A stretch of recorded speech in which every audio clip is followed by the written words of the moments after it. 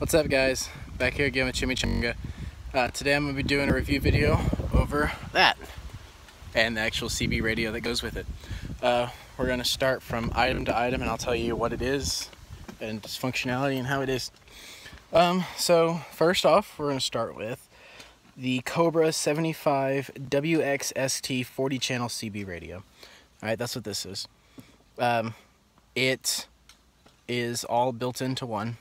It actually works quite well, considering I live really far away from the highway. No one uses CB radios around here, so I can't really test it to show y'all. I'll try to see if I can upload some footage, like when I'm actually off-roading using it, to show the quality of it. It actually works really, really well. I'd highly recommend this for a CB for the Renegade, just because it's minimally invasive. The guy that I paid to install it is only $30 to install. He actually installed it back behind here, the cigarette lighter, because this is, as soon as you turn on, this is a direct power. It will not work with the car off. Unfortunately, I have to have the car on. And if I turn that on, the Bluetooth would kick in, and I'd have all kinds of microphone issues.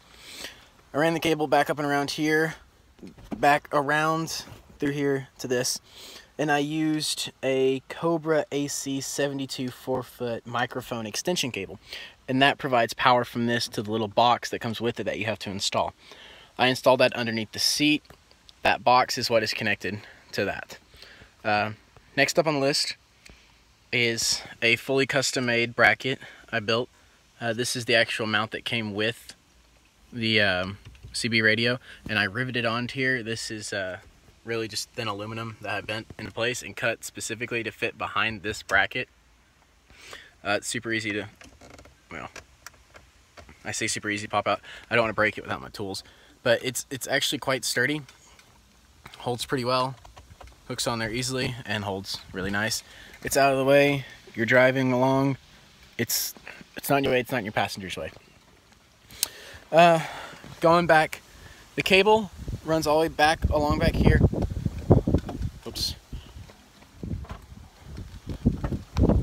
Runs back here.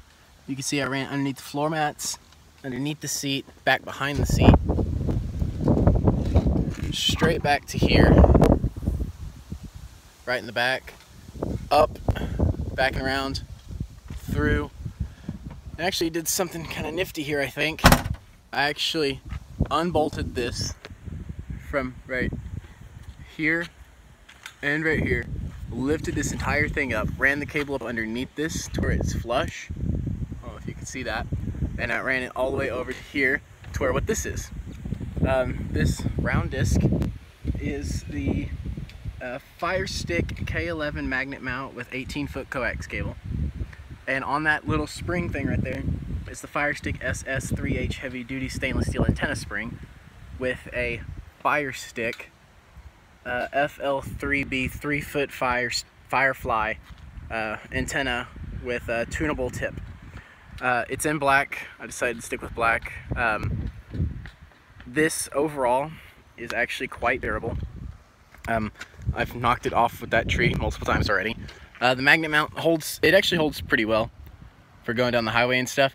Doesn't do no damage, but when you hit something, of course, it's going to bring it down. Let's just have it cabled in really well.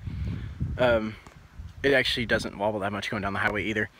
Parking garages is an issue. With the Renegade, I just put the 1.5-inch lift on mine, so I don't know how much worse it is, but it's about 9 feet tall, at least. So keep that in mind when you're ordering that. I actually would consider mounting it back here, getting a bracket and putting it right back here. But that's personal preference. I personally kind of like it up there. I think it looks nice. It gives it character.